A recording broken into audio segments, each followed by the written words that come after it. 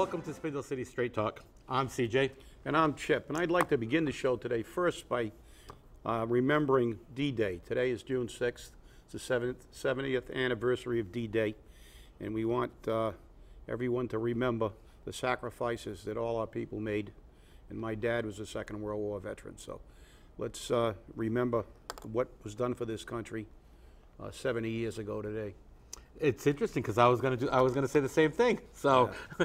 Great minds think alike. We already know this. But it's been an interesting week here in Fall River. We've been threatened.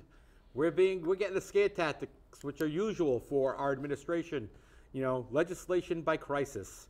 For those of you who may not have heard, the mayor has basically said, if my budget isn't approved, I will put this city in receivership. I will shut city government down, I will issue the pink slips, and that will be it.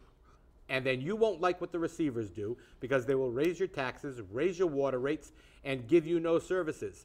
Your employment contracts will be in the receptacle, to quote him. Your collective bargaining agreements will be in the receptacle. So he's threatening our employees. Sounds to me like we got a lot of violations of a lot of Massachusetts general laws, Chipper. Yeah, well, unfortunately for the mayor, it is illegal. It's a prohibited practice to attempt to coerce employees. But he's doing it, going on the radio and threatening. It seems like the order of business in Fall River is not to come forward with a budget based on any kind of reality. It's to extort money from the taxpayer and coerce public employees into showing up, because you're going to tell them you're going to lay everybody off. Well, guess what? Guess who isn't getting laid off, people? His legal staff that are making huge money. His pal from school that's now the neighborhood coordinator, who in 3 years has gone from $40,000 to $75,000. All the political plum jobs, all the people with their heads so deep in the trough that they're suffocating, are still going to be here. But the taxpayer, again, gets taken and taken. And the city is on the verge of receivership. Well, Mr. Mayor, you brought us here. We sat here last year and listened to a budget presentation when your city administrator, Sean Kadim, said that the city-side budget was on firm footing and it was sustainable. Yet, here we are, $16 million in the hole. And we say, oh, it's because of the landfill. It's because, well, you knew the landfill was going to close the day you took office.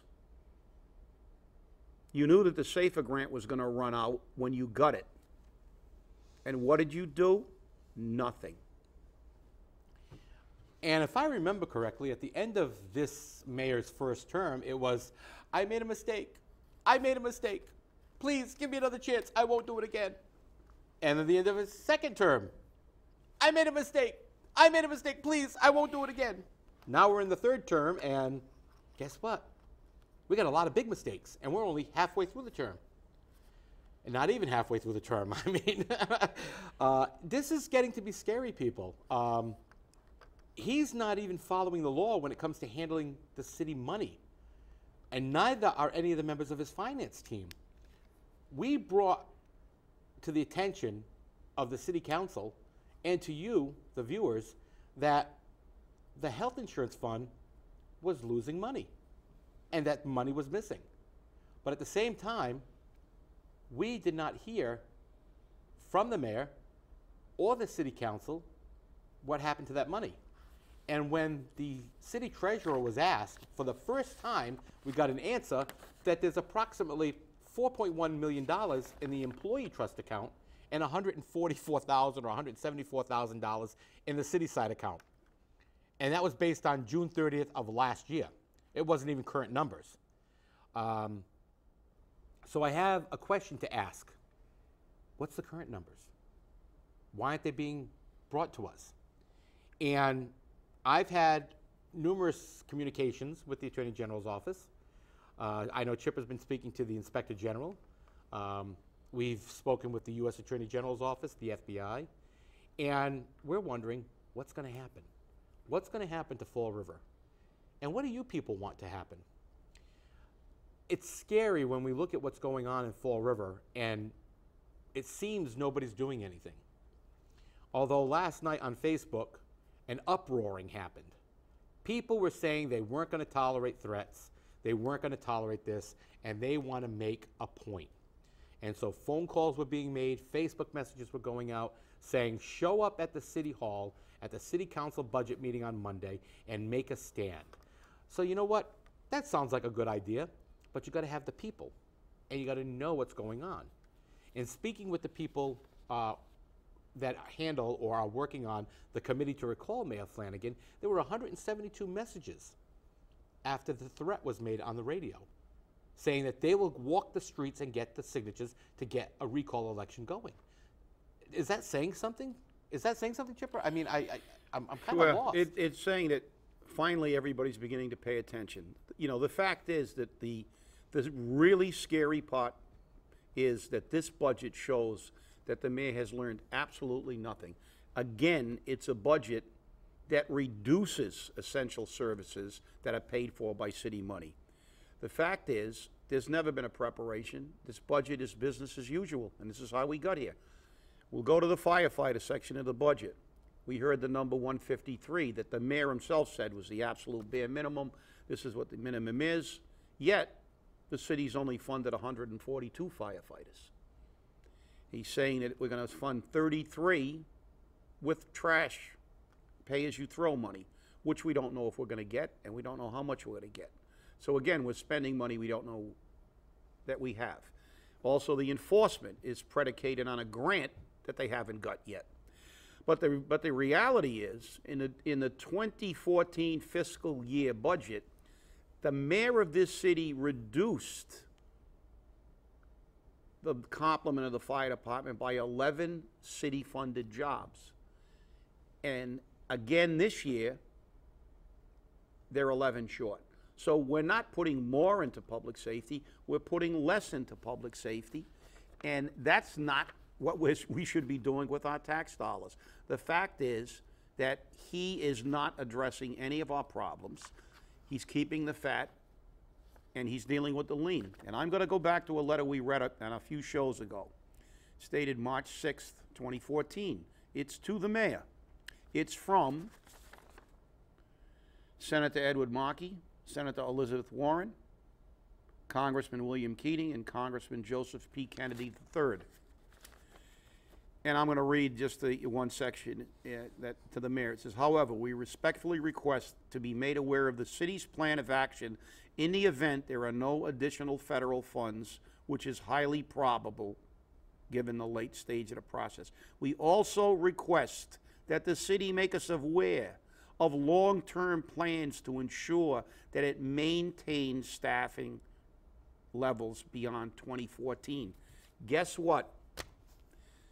We don't have a plan. We never had a plan. We never will have a plan with this guy, because his plan is to tax our way out of everything and threaten to lay firefighters and police officers and DPW workers off to gouge money from the taxpayers in this city, who, by the way, don't really have a lot of money. But he's gonna parade the usual suspects up there at the budget hearings. He's gonna parade the neighborhood groups that he spent taxpayers' dollars on to fix their parks. And they don't really care, because they've got money, and now they've got a park. So the hell with the people who make nothing in this city, almost 25% below the poverty level.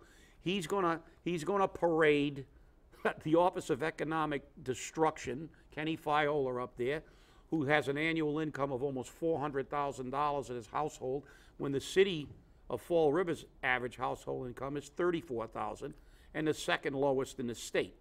But these are the usual suspects. They all have a vested interest. He's going to try to fill the city council chambers with city workers who are in fear of their jobs. Well, I'm going to be there Monday, and I'm going to tell them that, listen, you should really fear for your job, because the fact is, getting this is not going to help. It's only going to hurt, because it's a short-term deal. If it falls on its face, you're going to get laid off anyway. But ultimately, we are going into receivership, and you're going to lose your jobs anyway. So why don't we try to fix the city right now, call us bluff, or kick him out of office? You know, it's interesting because This is a man who speaks about increasing taxes every time you turn around. And what's the one thing he doesn't pay in Fall River? He doesn't pay taxes. He's not a property owner. He rents. So what do? I mean, it's real easy to say, more taxes, more taxes. Even Kenny Fiola said, let them pay more taxes. Sounds like Marie Antoinette saying, let them eat cake. I mean, it's to the point where, Fall River itself is going into the toilet. And people are saying that. And they say, oh, you shouldn't talk so bad about the city. I'm proud of my city. You know what? You can be proud of your city. I can be proud of our city. Chipper can be proud of our city. The problem is we're not proud of our elected officials because they're not doing anything to change this. Mayor Flanagan was told when they awarded this grant and they handed him the, funny check, as I call it, because, they're not real. They're just there for a show. He was handed it and he was talked to in a low tone. It said, make sure you have a plan for this before it ends. Well, guess what? The plan never came. It's not that Mayor Flanagan is a bad person. He just doesn't have management skills. He's a bad mayor. And there is a big difference between a bad person and a bad mayor. And that's something that we need to start looking at as the people of Fall River. Because the people of Fall River say, well, if you attack me as my job, you're attacking me. No, we're not. We're attacking your job. Business is business, personal is personal. And the problem is right now, the business is becoming personal. And it's becoming personal for a lot of people. And that's a difficult situation to be in. When you look at the budgets, and you really should look at it, it's available on the city website, fallriverma.org. Take a peek at that budget. See where the money's going. I found out today that we have 4 assessors. Why do we need 4 assessors? I know we have 4 treasurers, and it seems none of them know what they're doing. And, why do we need 4 or 5 people to do the same job? That's salaries. That's money. You know why? Because it's political patronage. I got to keep all my friends employed with high-paying jobs where they don't do anything, and there's no accountability.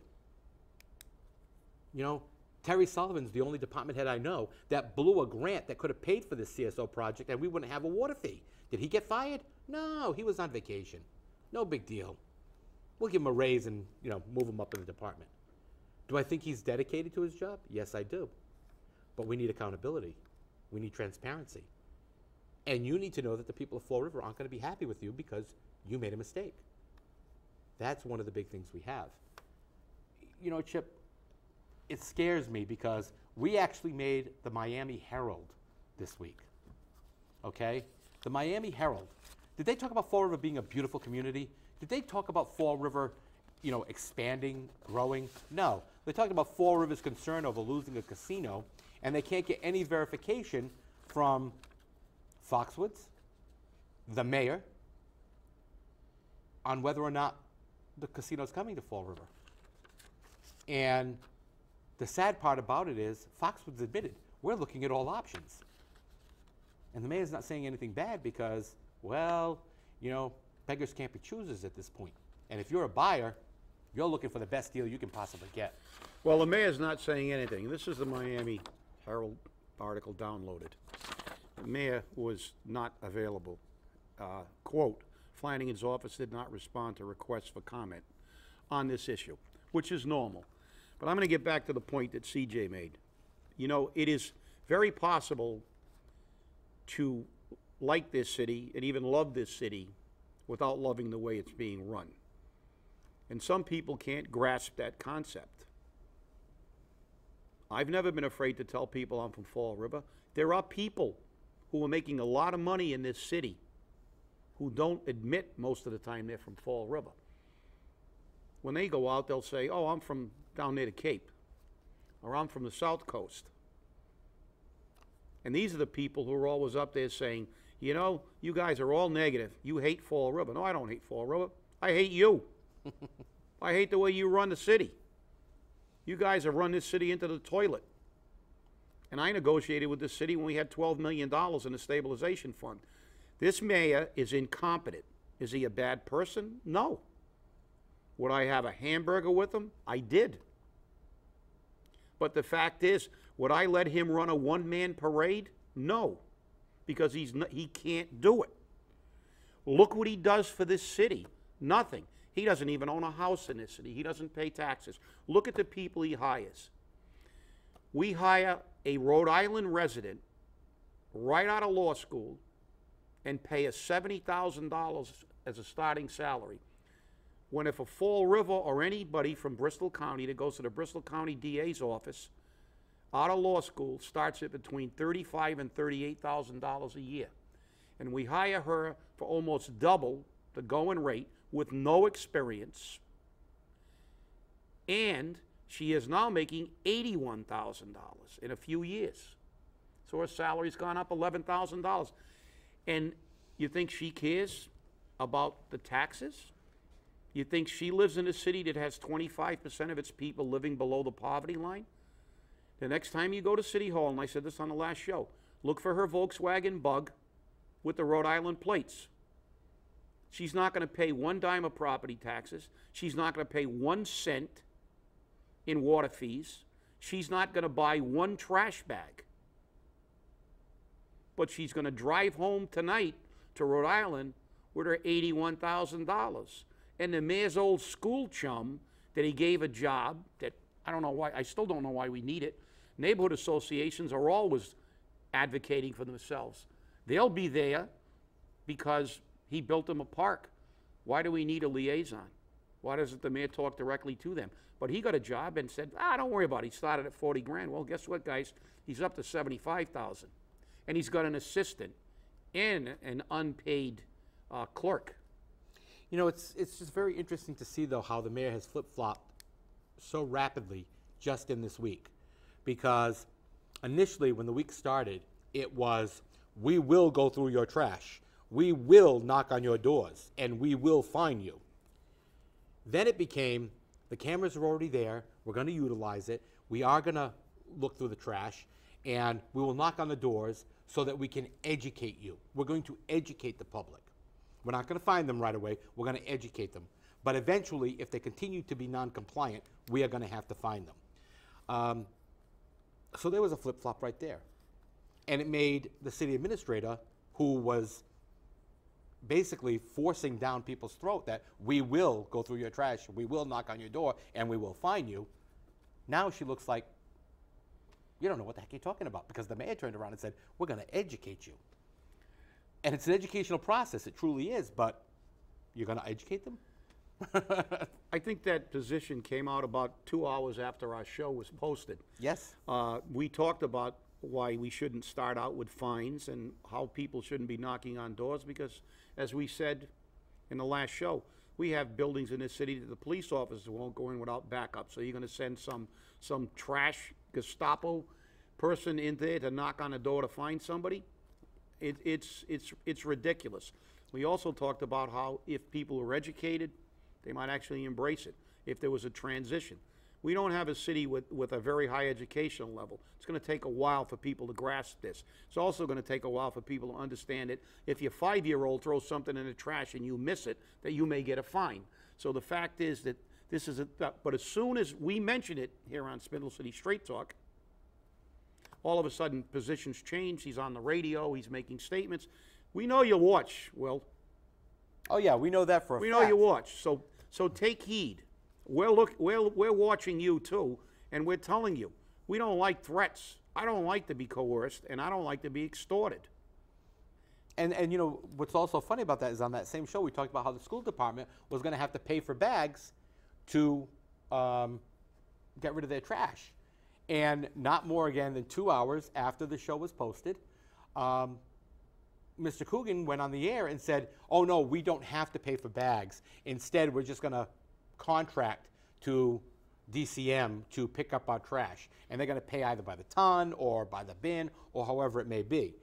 And if that price isn't acceptable, they can always go out and private bid it. So I thought that was interesting too.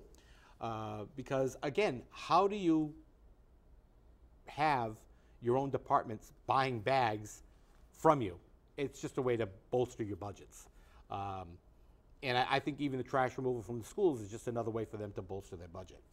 You know, we'll give DCM some more money by contracting it out.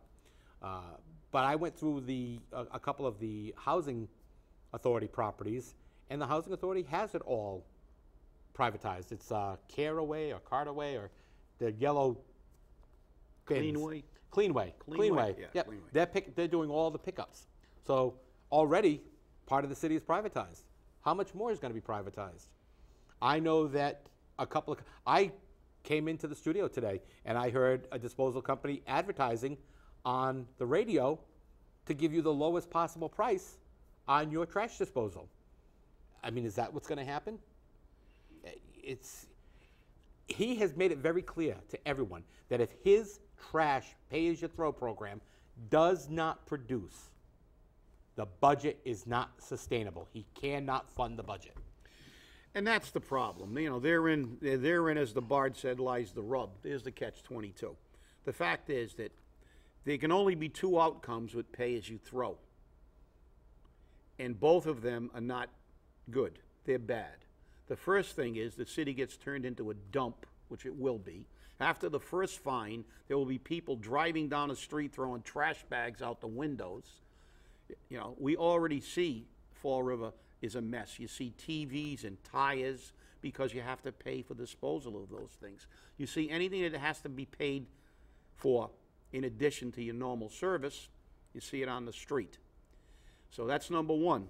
The other outcome is, and it's a very real possibility, that this whole program crashes and burns because this budget is down to pennies. They can't afford to lose $5 without this budget crashing. And it's predicated on money that isn't there. And again, as last year, when I appeared before the council and said, this city is on the verge of receivership, this budget is not accurate, it's taking into account money we don't have, and guess what? Now this mayor's saying, if you don't give me all these increases, we're going into receivership. Well, you know, after people start getting fined and landlords begin to get aggravated, they're going to contract out to private vendors because you don't have to separate trash with private vendors. And the other factor is that you know, they're going to do that, or they're going to get rid of their property or leave their property derelict, and they're going to begin to leave. And again, we have a city that has one of the lowest percentages of ownership of property in the state. We only have 37% of the people in this community that own property. And the fact is that, you know, we have a lot of absentee landlords. And you know what they're going to say? Hey, like they did with the mill, the King Philip Mill. You know, let my taxes pile up, take the property. I'm sick of it. I'm not going to deal with it. And so, the solution is not even well thought out. This program will not work. And what are they going to do if they stop getting, if they're not getting enough money in from the bags? Are they going to start becoming really aggressive in looking through your trash to look for ways? We all know that the mayor sends people out to ticket during snowstorms, and they ticket, and they have speed traps, and they try to raise money that way. And the fact is, what's going to happen when they find out the revenue coming in from the bags is not sufficient? Are they going to raise it? Because we don't know if that ordinance does it. There's no ordinance. There's no ordinance. We don't know what's going to happen. And again, we have a budget based on what ifs. It's always what ifs. And as you stated earlier, and as I clearly remember, before Sean Kadim was summarily discharged from the city, he made several testimonies where he said that the school department budget was unsustainable, but the city budget was sustainable. Yet we found out after he left that that wasn't necessarily true. Now we find out, because Councilor Pereira was very vocal about it, she posted pictures of her and Councilor Mitchell in a local restaurant with Sean Kadim and another individual looking over the budget. Why did we go to Sean Kadim with our budget? Not that it's a secret, because Sean Kadim could download it off the city website as anyone else can, but why did we go to Sean Kadim? I know for years, Linda Pereira has always defended Sean Kadim when people would come out against him, but this is the man that's responsible for this budget. He and the mayor are responsible for the budget we're currently in. The 2014-15 budget is Kathy Ann and the mayor, which is much worse than this one. But do you always go back to the source of your potential problem or the potential source of your problem? Or do you try to look at it with clean eyes? Now, I know, Chip, that you gave some suggestions to the fire department on reorganization and whatnot, and we don't have a lot of time today to get into it, but those were good ideas to streamline the fire department, put everyone to work appropriately, and make sure we had the money in the budget to challenge the fires and to challenge the services that the city needed without racking up the tax dollars. And the city never took that. They never did anything with it. They took some, I believe they took a few elements, but the fact is, you know, there's never been, and there should be, as during the Carlton and Viveris administration, a very, very close look at reorganizing every city department, eliminating as much of the fat as possible, because with this guy, we've created more and more supervisors positions. We have 2 supervisory positions in DPW or CMH or whatever, whatever. They designation, the nomenclature, but the fact is that we have a top-heavy government, and those aren't the people that they get threatened or get laid off. And the reality is that, you know, I find it ironic, and I think it's good that they met in a city restaurant, because most of the time the mayor meets in out-of-town restaurants. East Providence. I know he met with the firefighters in East Providence or Providence, and he seems to not even frequent local restaurants. So it's nice that they met in the city. But as you said, I sat in a meeting in Boston with Sean Kadim and Linda Pereira, where Mr. Kadim said that this city was $500 million in the hole. That's $500 million. And that was over a year ago. So they knew that we were on the verge of receivership. That's why we said the budget was nothing more than a fabrication and a fairy tale. And this year's budget's a bigger fairy tale. Well, you know, seems that the old line of those who do not learn from history are destined to repeat it is very true, because it seems that Fall River is about ready to repeat its history. And if the city goes down into receivership, the mayor is right. We're not going to like it, because we're not going to have the services we need. And people who remember or even have read about the previous receivership that city went in, I don't think there's anyone left around that might still be alive that went through that. But I mean, we had parks that were unmowed, we had trash all over the place, we had city services that didn't happen. Well, I thank you for watching. And on Monday is the budget hearing. Please be sure you show up. Show up and voice your opinion. Thank you for watching, and have a great day. And wear a trash bag.